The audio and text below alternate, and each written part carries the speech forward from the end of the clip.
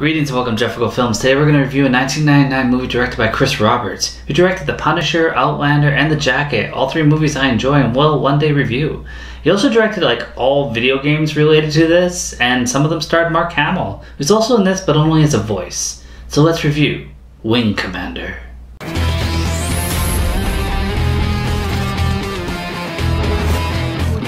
This movie starts out in 2654 where an interstellar war rages between the Terran Confederation and the Kilrathi Empire. After a cool map intro, we end up at the Vega Fleet headquarters in the Pegasus asteroid belt. Coffee Guy goes on a bathroom break just as a huge fleet attacks and bombs the base, but in his defense, there wasn't really any time to react. The Kilrathi invade the base and they want the Navcon AI because it has the coordinates to everything and it'd be a strategic advantage for them over the Confederation. The general wants to break the glass, so he starts shooting it. You would think he would know it's bulletproof.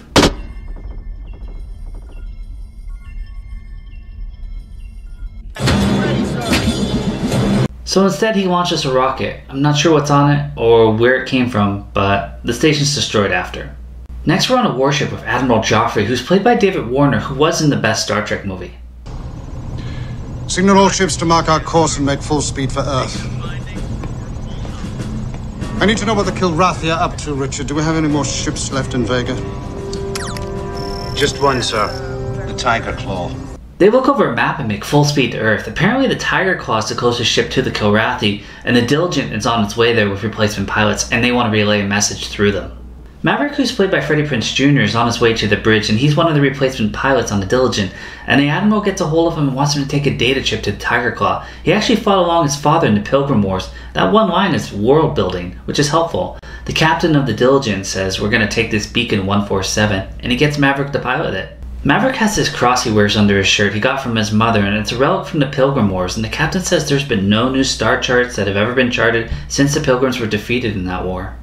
Maniac, who's played by Matthew Lillard from Scream and Hackers, increases speed against the captain's wishes, which gets him pulled into a gravity well, and Freddie Prinze Jr. has to go in there and save the day, and he does the jump.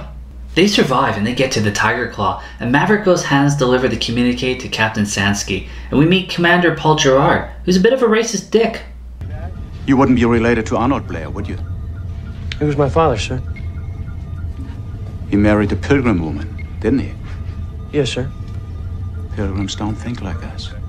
Maniac and Maverick check out the flight deck and look at the old ship. It's not the newer Hornets that they flew at the Academy, and we meet the lovely Saffron Burrows, whose call sign is Angel, and she's his wing commander. What are you doing on the flight deck? Getting acquainted with our new surroundings, ma'am. They go to the mess and they make some friends, and the Admiral calls the captain there and he says, "Use Taggart, the captain of the Diligent, because he knows that space well." And Angel tells them that if you die, you don't exist anymore. The captain tells Taggart that he doesn't trust him or the data, so he shows him some proof, and he has his complete trust now. But not the commanders, because, he's still a racist dick. Maniac begs his best friend to take the cross off because he's always going to be dealing with shit if he keeps wearing it.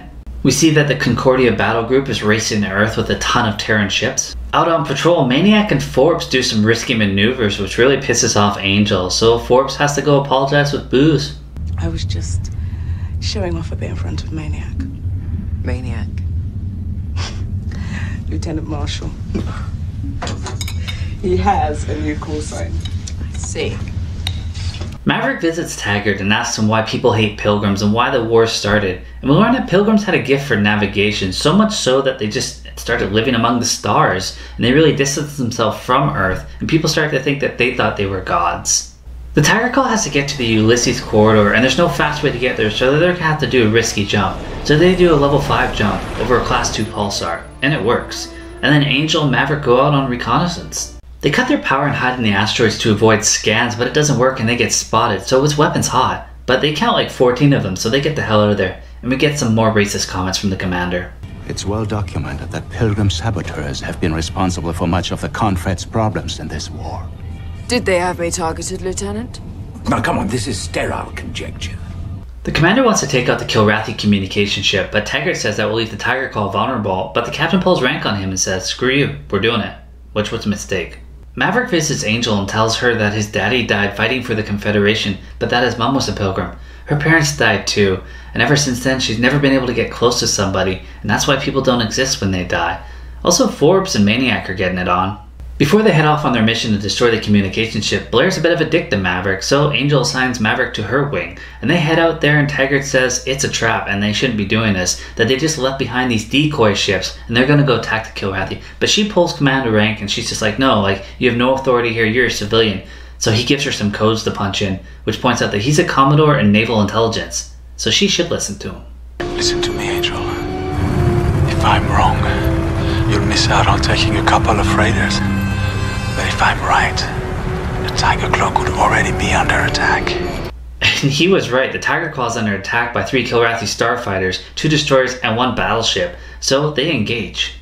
The Tiger Claw takes a couple of torpedoes, and the captain gets injured even though he was strapped to his chair. Taggart is hiding among some wreckage and he takes out a battleship when its shields goes down. And Maniac and Forbes are chasing after people when they're not supposed to, and they're supposed to come back and regroup. And Maniac takes too long to shoot one, so the ship actually flies back and hits Forbes' ship. Open fire! Shoot him! You better open fire or I will!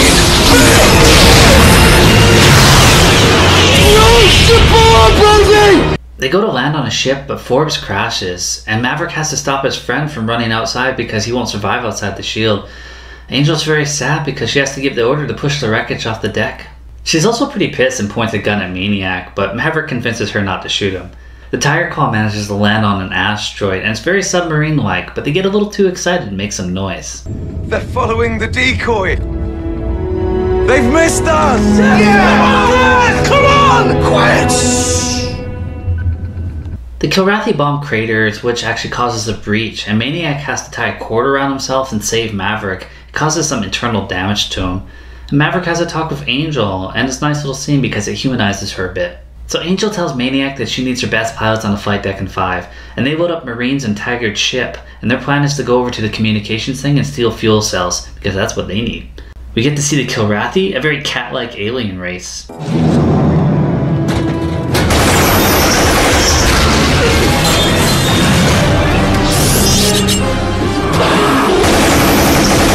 Wandering off on his own because why not, Maverick finds the Pegasus navcom and the Kilrathi jump coordinates, and if they can get those coordinates to the Admiral when the Kilrathi jump out to attack Earth, they'll have their coordinates and they can just wipe them out.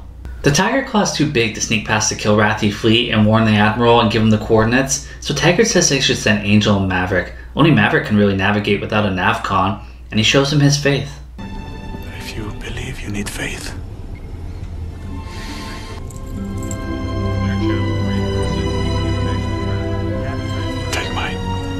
and a fun little fact, Ubuntu in this is Panaka from Phantom Menace.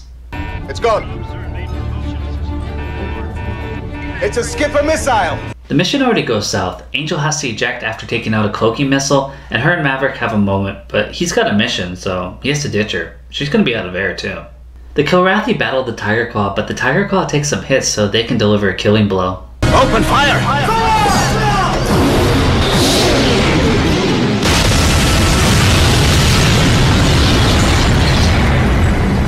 Maverick jumps, but he's being followed by a Kilrathi battleship, and that battleship could just head straight to Earth and destroy it. And the fleet gets his message, but they ignore that battleship and they hang in a low orbit of Venus and just target the coordinates. And they blast away the Kilrathi as they come.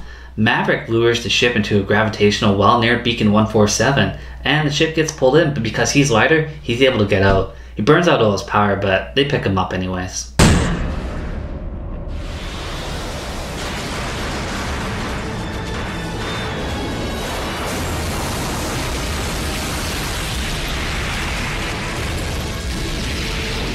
Maverick gets taken aboard the Admiral's ship, and we found out that Taggart went to go find Angel, so, he wants to leave there and get back aboard the Tiger Claw. And he does. He reunites with Angel, and they kiss.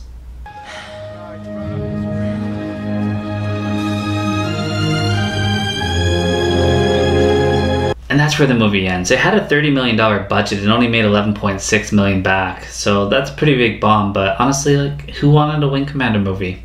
Freddie Prinze Jr. was quoted saying, "I can't stand Wing Commander. I can't watch one scene of that movie. I read the script and loved it, and so did my buddy Matthew Lillard. We both got the parts, we went to the location, and they said, here's the new script." And the new script was a piece of shit. Like almost all video game adaptations, they didn't stay true to the source material, and they changed the look of the Kilrathi, and they invented this whole Pilgrim War thing, and like none of it was really close to the video game, so all the fans that are actually wanting to see this were disappointed. So who did they make this movie for then?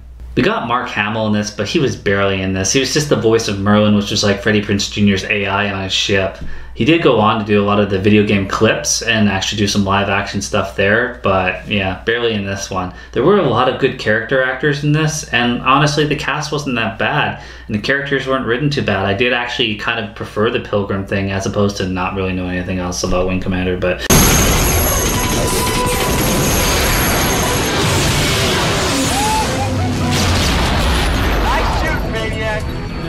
I will say this, after having watched it in theaters and then again recently watching it, it actually holds up pretty well. It's kind of like this whole naval battle thing with a bunch of strategy, and you know, you add in a little fun running around pilots and stuff. Ship design really wasn't that cool. I would expect something better from the future. It's more like a worn down, kind of like we're barely surviving battle thing, kind of like an X-Wing, but not even as sharp as an X-Wing.